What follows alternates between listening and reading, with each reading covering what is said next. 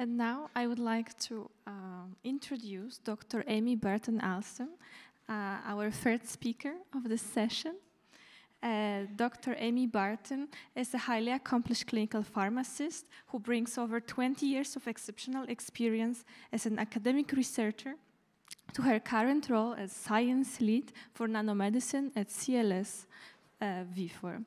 Her unparalleled expertise in translational investigations of intravenous iron-carbohydrate nanomedicine has been recognized by prestigious institutions such as FDA, Food and Drug Administration, which founded her research to advance bioequivalence evaluation of nanomedicines using in vitro and preclinical models. Her outstanding contributions to the field have earned her the honor of being a fellow of the esteemed American Society of Nephrology, National Kidney Foundation, and the American College of Clinical Pharmacy. Without further ado, please join me in giving a warm welcome to Dr. Amy Barton Alston. The floor is yours. Thanks so much. Can everyone hear me in the back? I feel like I might be the only US representative today, but I do work for a Swiss company. It's my pleasure to be here today, and I really commend the programming committee. These opportunities for students really make all the difference. I've heard some recurring themes today. The first one being opportunistic and also navigating your career based on what you might perceive as failure. I will say, and I think everyone who's spoken today can concur, that in your career, it's always uncharted territory. The most important thing is to be curious and stay engaged and perhaps a little bit entrepreneurial in these days. Standard disclosure here, these are going to be obviously my views as I walk through my career. I'm not going to share a ton of science today. Rather, what I'd like to do is just share examples of my research enterprises and how I ultimately use those to transition to pharmaceutical industry. It's a bit of a backwards story. You often hear of bench to bedside in terms of translational research. I'm going to take you on a journey that's really bedside, taking care of patients on a daily basis and transitioning into essentially a basic science role where I now manage our preclinical regulatory science portfolio focused on our iron-carbohydrate nanomedicine products. So a little bit about me. I'm obviously from the US. I am from New York State, which I now know is not the home of the first skyscraper. I'm about 2 hours north of New York City. I grew up in the very bucolic and beautiful Hyde Park, New York, which is pictured here. That's across the street from my childhood home on a museum space that was owned by the railroad heirs, the Vanderbilts. Also, it was the last stop for the commuter train, so I often spent a lot of time in New York City, which kind of derailed my success in high school, which I'll get to a little bit. I do have 2 adultish kids. They're 19 and 23. They do not want to be pharmacists, so I appreciate your dad's lamenting, but they are finding their own way. And I'm very passionate about ballet and also obscure indie music.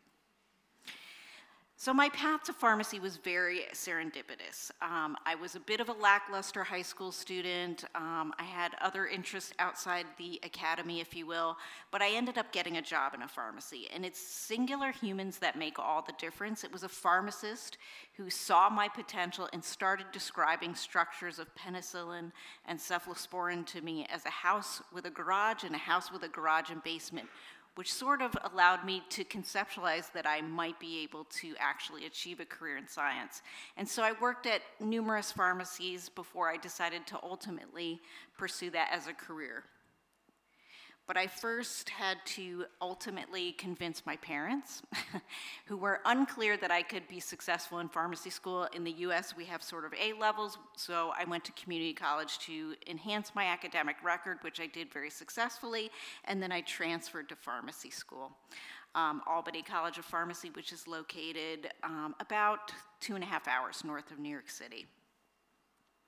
I got my bachelor's in 1996, but I felt I wanted to do something more. I loved working with patients. I loved being a pharmacist, but there was something about the research enterprise that really excited me.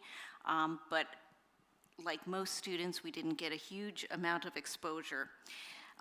And then one day the dean offered in one of our standard seminars an opportunity to visit New York City and work at Weill Cornell in the Department of Clinical Pharmacology. So I went and spent 6 weeks there and spent time doing HPLC and ischemia reperfusion models, things I'd never been exposed to as a pharmacy student. And this is ultimately what spurred my interest in really doing translational science before I even really knew it was a word. Back then, as a pharmacist, there were a couple routes you could go. I was undecided if I wanted to pursue a PhD. Those of you in it know it's a very long road, and I was unclear how I wanted to navigate this. So I chose to do another experience called a pharmacy practice residency, which is equivalent to maybe like a year-one internship for a physician where we get general clinical exposure in a hospital while I sorted out my thoughts on this. Ultimately, that experience paid for some courses in my Doctor of Pharmacy, and I decided to finish that up and pursue a Doctor of Pharmacy versus a PhD. Still unclear whether I could achieve my goal as a translational scientist with a PharmD. So then I went on to really try to get some more detailed research experience. Again, at the time, pharmacists would normally go into a postdoctoral fellowship program, which are typically 2 years in length, and I did that at the University of Illinois at Chicago for 2 years and specialized in nephrology.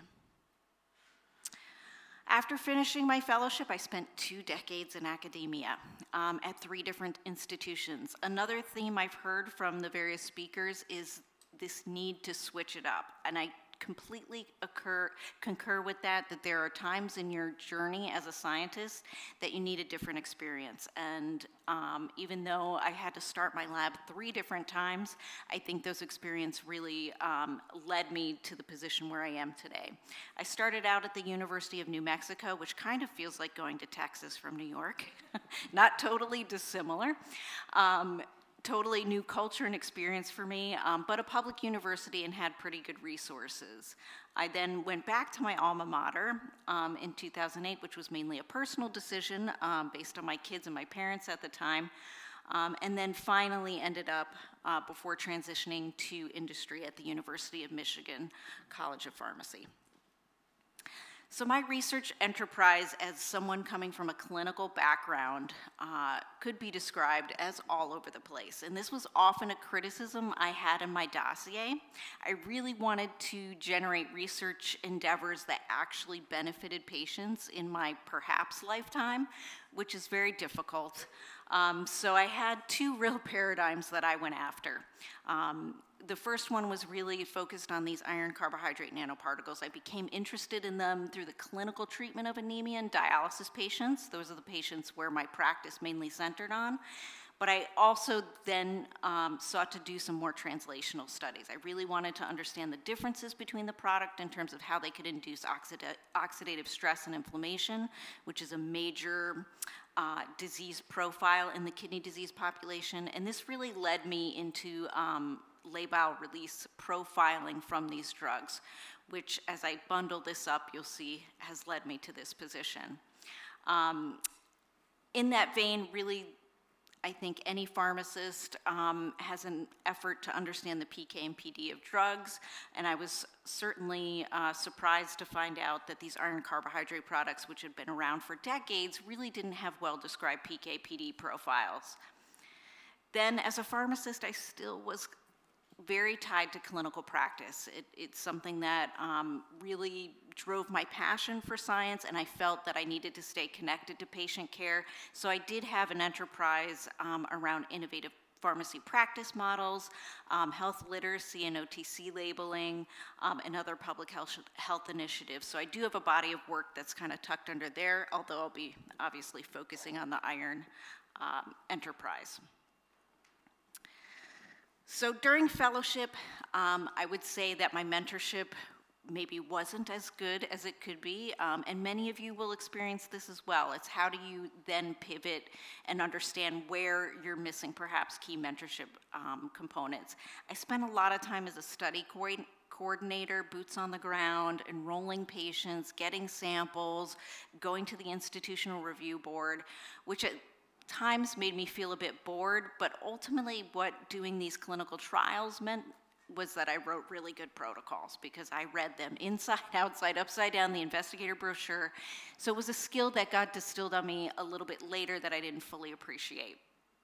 I did start my translational work in my fellowship looking at cytochrome P453A4 activity using erythromycin breath tests. So this was, again, my first activity to get a protocol through, go to IRB, enroll all the patients, do the data analysis, et cetera. What did I learn in my postdoc? Mentorship is critical and also political, and those navigations need to be conferred upon with people you trust. And I've heard repeatedly, there are so many people out there willing to help. I still remain open to all of my trainees over the past 20 years and still get calls just to navigate even a little career hiccup or a switch. You know, if you find someone like that, it's really like gold having mentorship like that. Again, as I alluded to, although I found phase 2 and 3 trials a little bit boring, they did give me the skills to write excellent investigational protocols. And then finally, I would just dovetail this as you start, if you decide to have a research enterprise in a lab, really have a deep understanding of all the processes that you can then teach to your research assistants. I would routinely invest somewhere between 6 and 8 months of a lot of investment in my research assistants, including undergrads who would stay with me 4 years or even 6 if they were doing graduate work. And then they become quite autonomous and really understand the research process. Transitioning to my first faculty position, I was always in tenure track faculty positions. I have gone up for promotion and tenure 3 times at 3 different institutions, so I have a bit of a profession around dossier preparation, and they're all different. Funding, very tough when you're first out there. Again, coming from a fellowship versus a PhD, it's even more challenging, so I just tried everything. And so this notion of failure, you will fail with those initial grants, but the reviewers' comments are generally 92% of the time pretty helpful in improving your application. But I did get some foundation grants. I was supported through our NIH Clinical and Translational Research Center, which was a huge benefit. And through that, I was able to actually have lab space. So I came into this position without any lab space, and I was able to secure lab space. But then I quickly realized I needed research staff. So one of my smartest moves was hiring an excellent lab manager to really propel this translational work. These are some publications of those initial efforts, really looking at the patient exposure to iron-carbohydrate products and the effects on oxidative stress. What did I realize from this huge body of work? That ultimately humans are very difficult to study. This is a very complicated milieu. Most of my data, I'll be honest, in this realm were equivocal. So that's what really motivated me to get into a more in vitro model or a preclinical model so that I could then backtrack back into the bedside initiative and understand which analytes would be best. The lowest, or the publication on the bottom here, this is when I started to also liaise with industry. So that's something I did my entire career. You know, it really depends on your institution, whether they see that as a positive or perhaps a negative. For me, I felt like I needed to stay on the cutting edge of all drugs that were going to be used in my patient population. And so I started to work with industry very early in my career. Transitioning back to my alma mater, I had to again restart my lab and build networks, which I already had to some extent. But of note, when you go from a different university, so I was in a public university to a small private university, the resources are not as apparent or available, so that needs to be taken into consideration if you're going to make a switch. It was in this position where I got quite a bit more funding, continued to work on some industry trials, but in 2013, I received significant funding from the US FDA to advance bioequivalence evaluation for the iron-carbohydrate products. And this was really the game changer for me, which allowed me to explore this more translational space and also build my credibility in the field. At the same time, I also became the chair of my department, which is a very difficult balance. So I will sort of walk you through that. So at that point, I was unclear whether I would really just want to go an entire research route or whether I was on a track to essentially become a dean at a college of pharmacy. So this is the project, and this is sort of the science light I will show you today, but again, it will thread through how I ultimately ended up in this position. So the task, this was an FDA, it was a request for application. Typically FDA, when they have these, it has a 6-week turnaround. So you have to write the entire grant and submit it within 6 weeks of the request for application being released. What was fortuitous for this project, as you'll note on bold in the bottom, is I developed a partnership with General Electric Healthcare. The main aim of this study was really to take the iron-carbohydrate products through a full physicochemical characterization, to look at the labile iron release in an in vitro model, and then to bring that all the way through a preclinical model of labile iron profiles in rats was the species we used, and then to subsequently use those data to try to construct a viable in vitro to in vivo correlation model. I did not have any of the equipment to do physical chemical characterization of nanomedicines, but GE Healthcare did. It was a perfect partnership because they wanted to have some more public-private innovation and collaborations, so it worked out very well. So essentially in this study, we studied 6 available compounds. These are all available in the United States. There was one RLD Fairlacet and the generic, which is sodium ferric gluconate complex. That generic was already approved by the FDA, so this was a bit of a post hoc bioequivalence, a deeper dive for FDA to really advance for the next generics the criteria for an ANDA submission. I will say from this project that we were ultimately not successful in developing an in vitro to in vivo correlation model, but what it did underscore to me is that there were many research gaps remaining for this class of drugs that needed to be addressed before such an IV-IVC could really be utilized in any regulatory capacity. And if these slides are circulated, if you had any interest in the details of this project, I presented recently to the Center for Research on Complex Generics, which is a center funded by FDA at the University of Maryland and the University of Michigan. So what this ultimately did, obviously I published from this project, but what I started to do was really submit more editorials or respond to requests to submit editorials so that my name would become associated with labile iron profiling and those types of endeavors. And that's really ultimately what led me to this position. However, I will note, now I'm the department chair and have a pretty significant grant from FDA, so I'm still sort of on 2 paths and not sure that I can maintain them both. So I really was starting to feel a bit restless, and I wanted to advance what I thought would be the next great move for me, which was my leadership skills. Innovation, we've heard it today, was a buzzword, but really what does it ultimately mean? I decided to start a master's program in healthcare innovation at the Arizona State University, which actually was an innovator of this program, and it's been duplicated across the United States. Ultimately, when I was recruited to Michigan, I built the tuition, which unfortunately in the US is a huge cost. I built it into my startup package, so that was really nicely enveloped in there, so I was able to do that when I started my new position. But this master's really was quite dynamic in that it focused on use of evidence and decision-making for innovations. It also talked more deeply about disruption, another word I had frequently heard, but didn't really know the impact of engaging in such an activity. If you're disrupting, you better be prepared to then walk people through the entire journey. Also, just financing for these types of endeavors and just core entrepreneurship, and I finished that in 2018. And that's me in about a 43°C day in Phoenix when we graduated. So in 2015, approximately, I was recruited to the University of Michigan. And so my thought at that time was, I'm going to the #1 public university.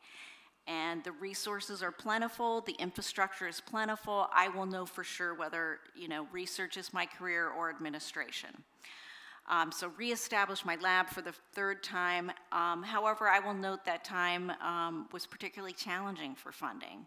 And for someone who had restarted their lab 3 times, and anyone who's worked in a lab environment knows that all your lab personnel are very close to you, and you bear a huge burden on your shoulders to keep your lab funded.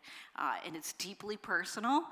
And for me, I just decided it was time to change that up and really work in a more cross-functional team model so that I could really give what I had to offer intellectually, but have a little bit better work-life balance, if you will.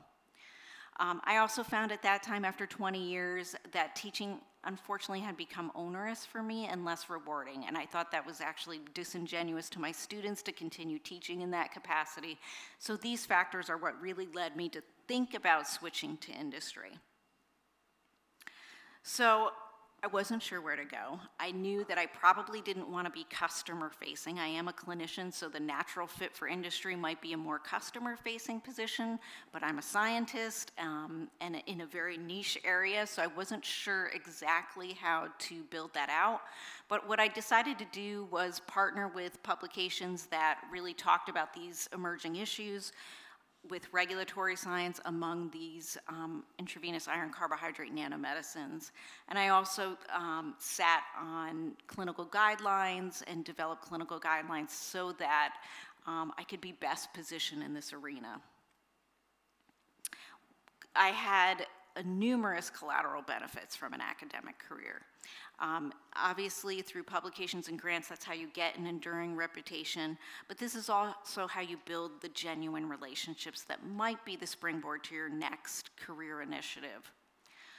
Teaching and mentoring were extremely valuable and rewarding to me. I maintain a clinical practice in dialysis units for 20 years. That's where I took pharmacy students and truly enjoyed those activities. I mentored pharmacy residents and pharmacy fellows, and also my clinical research assistants, who I often would take in their earliest years of undergrad when they thought they couldn't do this work, and they would become very accomplished at navigating the entire research process, and very accomplished, honestly, junior scientists, and they were an absolute pleasure to have in my lab. I also became involved in public policy, which is something that changes when you go to industry, people's reception to you participating in those roles, but I had a very active role with the NIH working on the National Kidney Disease Education Program, and also with the Center for Medicare and Medicaid Services, which in the US is the insurance that covers dialysis. So there's a lot of quality measures that are tied into things like anemia, and other diseases that CMS oversees. Travel is a great collateral benefit. I met numerous colleagues. If you would have told me when I was sitting in my tiny pharmacy in Hyde Park, New York, that I would someday be in Lausanne, Switzerland, giving a talk about nanomedicines, I certainly wouldn't have believed you. And then the other piece is consulting. A lot of folks here have talked about their spin-off. I created a small business for consulting, so I consulted with the company I actually work for now, but also several other companies who were interested in producing iron-carbohydrate products, which both gave me knowledge and depth in the field, but also, again, more networks in the industry. So 2020 is when I made this transition. It started out great. I onboarded in Zurich at the end of February 2020, and then I didn't see my entire team for 18 months. So a bit of a shocking career transition, going from a very multifaceted, busy career to working from home and building sort of this new position, which is the science lead for nanomedicine. So I work more on the biologic side. We have someone more on the physicochemical characterization side. We're a small team of 5, and essentially we oversee, again, our preclinical regulatory science portfolio around iron therapies. So CSL Vifor is headquartered. The Vifor component of CSL, we were recently acquired, so I got to experience that as well, is an inherently Swiss company which started in the 1840s in St. Gallen, and our manufacturing still exists in St. Gallen. In 1952, they produced the first IV iron therapy, which was a nanoparticle. So this obviously existed before nanomedicine science was actually a domain. So a lot of what our group does is retrofits really current contemporary orthogonal methods around recharacterization, if you will, of these products which have been in clinical use for many decades, and we're still learning quite a bit. So we have 2 fundamental products, iron sucrose and ferric carboxymaltose. They're both quite different, but they're both mainstays of iron therapy.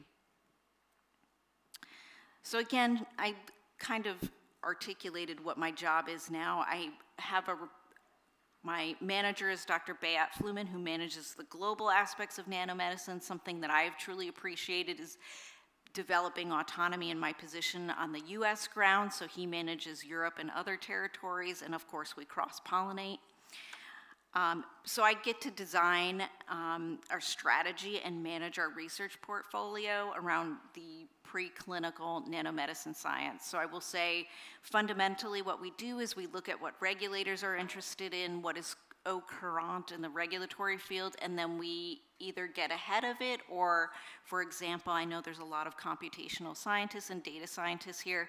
A computational method like physiologic-based PK is something that can't really yet be established for this class of drugs because we don't actually know how they're biodegraded, for example, in other parts of the metabolic pathway. So we might try to get ahead of that and do our own research to really advance the field and make sure best practices are followed.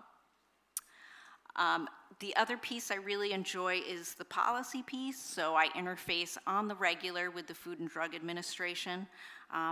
I had an opportunity to give a talk to the Office of the Chief Counsel, so it was sort of like coming full circle. You gave me this grant. I learned a lot, and now I'm working for this company. But it definitely allows me to have that credibility with FDA on these very deep scientific topics. The other piece I also enjoy is I still get to teach to some extent. Some of our initiatives are really targeted at educating clinicians and pharmacists because, as I mentioned, the nanomedicine domain is rather new, but ultimately, when you look at this, you really need to enhance curricula for these programs. And I see time is ticking, so I will kind of go through this quickly, but we've been able to publish quite prolifically with other partners. In fact, I've bundled my site visits into this trip, so I'll be in Fribourg tomorrow, but these are very helpful publications for both regulators and scientists working in the field. And then we also do position ourselves to discuss what's necessary for nanomedicine education. So just to wrap up here, I don't know what the Swiss analog is to Bigfoot. I meant to ask my team before I came here. But my career was not lockstep, as I've heard pretty much all of the other speakers articulate today. You have to follow your own path, but again, having great mentors or great dialogue with your network is important.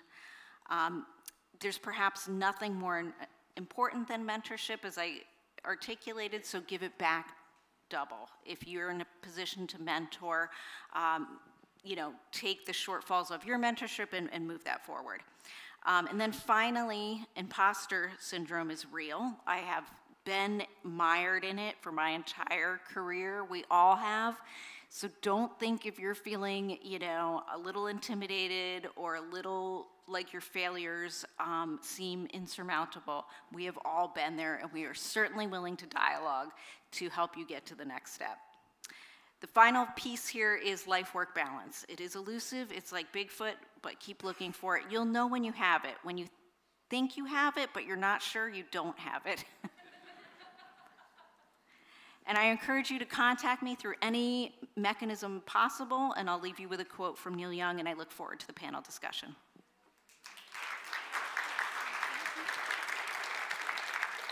Thank you, Dr. Amy Barton, for your